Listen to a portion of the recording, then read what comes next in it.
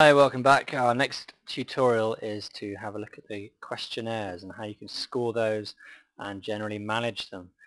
So just looking at our current event, our widgets again, we've got our participants, there they all are, and we can see a number of them have actually submitted questionnaire responses, which is excellent. So as a host I know I can now go in and do something with those. So we had two questionnaires if you recall. We've got a pre-qualification questionnaire, which is the one that participants must fill in before they can have access to any other information in the event. And we can see these three guys have all filled it in. So do you accept our terms? They've all said yes, and therefore their answers have been accepted since we automatically said that answer yes would be approved. If anyone had answered no, then they would be declined access from this event. I may wish, if I see fit, to overrule some of these. So if I see that although someone has said that they have a particular required qualification document or certification, and that my research suggests that they do not have that, then I can decline their answers and I can overrule.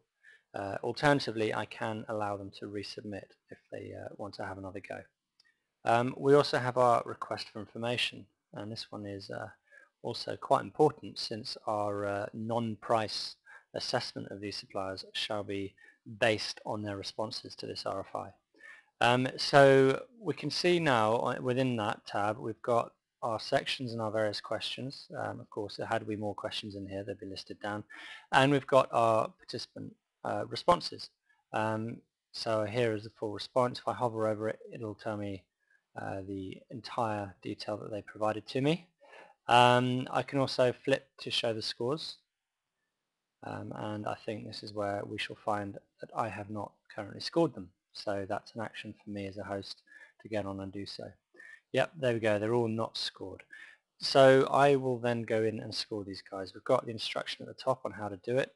Click on the name, and that drills into their particular response. And then when I'm looking at that response, I can give some scores to the various answers.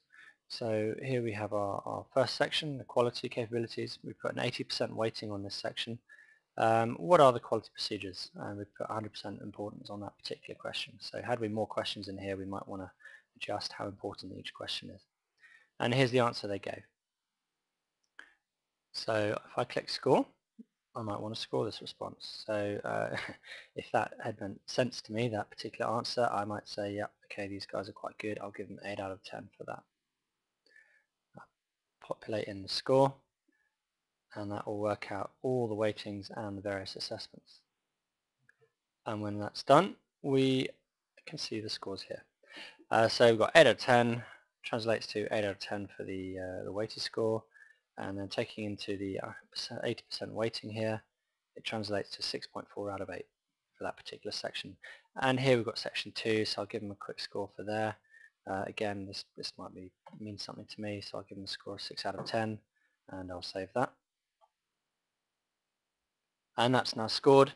And we can see overall then this supplier got a score of 7.6 out of 10, taking into account all the weightings and everything else. I can then flip to the other one, another supplier, so number 2 here, and I can do the same thing. So I can whip through and score all these different guys. Superb. So coming back to our summary then, we can now see that all 3 suppliers have been scored, and we can see now who is the best overall. So this guy here, 7.6, then we've got a 7.2 and a 4.6.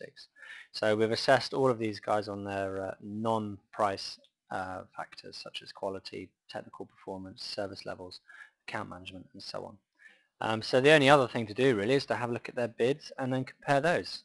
So we'll come to that very shortly. Many thanks for listening.